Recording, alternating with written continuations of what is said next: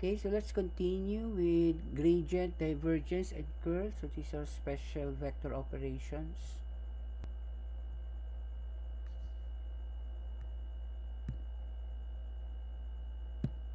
Okay, so this is a differential operators, which is actually a vector. Okay, so you have the first partial derivative with respect to x, the operator for the first partial derivative with respect to y. This is for partial derivative with respect to z. The gradient is defined as follows. So this is the symbol. Okay, given a function that has continuous partial derivatives. So the gradient is obtained by getting the first partial derivatives with respect to x, with respect to y, with respect to z.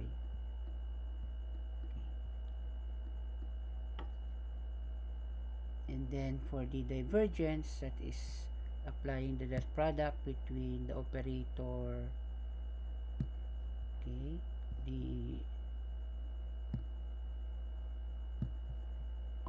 first partial derivative operators, and then vector A.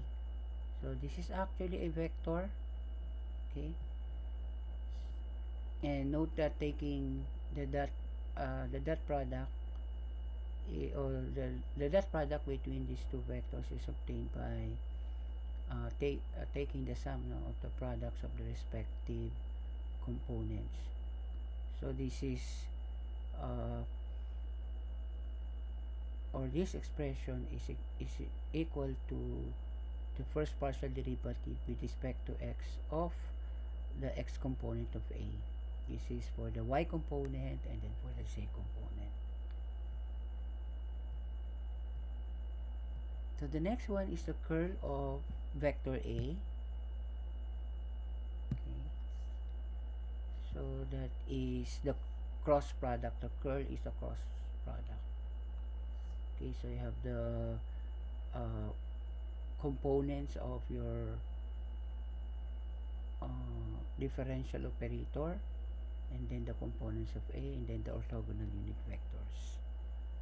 Okay, assuming that vector A has continuous first partial derivatives.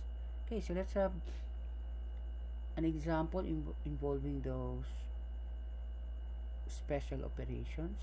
So you're given the function phi, okay, and then your vector A with the following components. So we find the following operations, starting with gradient phi. Okay, so phi is x cubed z squared e to the y. Okay, so we get the first partial derivative with respect to x. So z squared and ey are constant, and then derivative of x cubed is 3x squared. Okay, now for the second term, we differentiate phi with respect to y. So therefore, x cubed and z squared are constant, so we just copy. Derivative of e to the y is e to the y.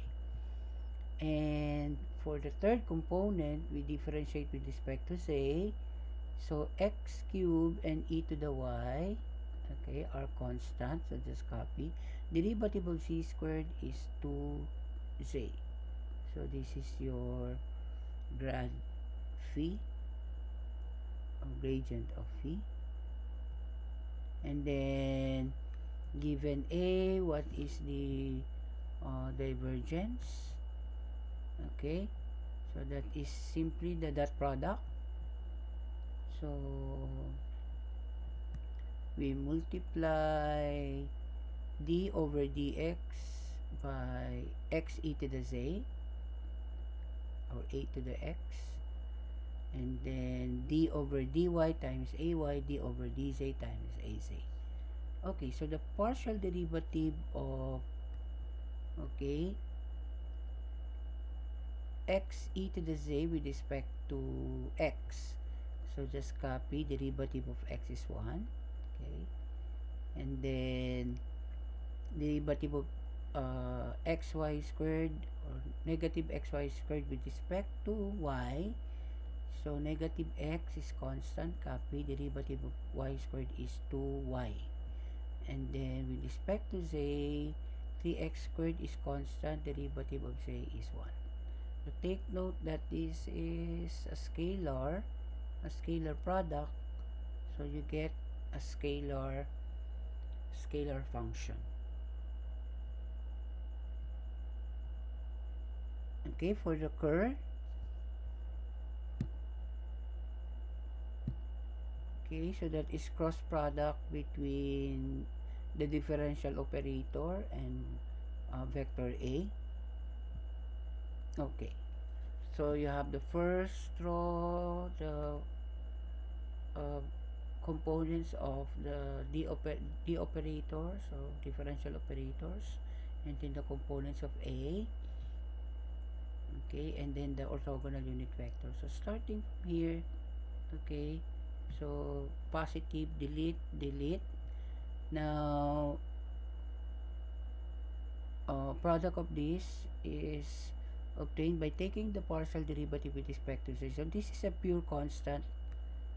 Okay, if you differentiate this with respect to y, x and z are treated as constant. So since this is a pure constant, the derivative will be 0. With respect to z, negative xy squared is also a pure constant, so the derivative will be 0. So for negative j, okay, negative j, so delete.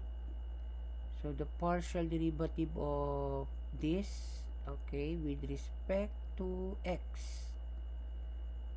okay, so is 3z, then derivative of x squared is 2x, so you get 6xz. And then derivative with respect to z, so x is constant, derivative e to the z is e to the z. Okay, and you have a negative sign here. Now for k, so delete, then derivative with respect to x, so x is 1, derivative of x is 1, and then you have negative y squared, and then delete, so negative of the product, so take the derivative of this with respect to y, but this is a pure constant, no y here, so the derivative will be 0, and then just simplify. Okay, you get, okay, the cross product of the operator and a.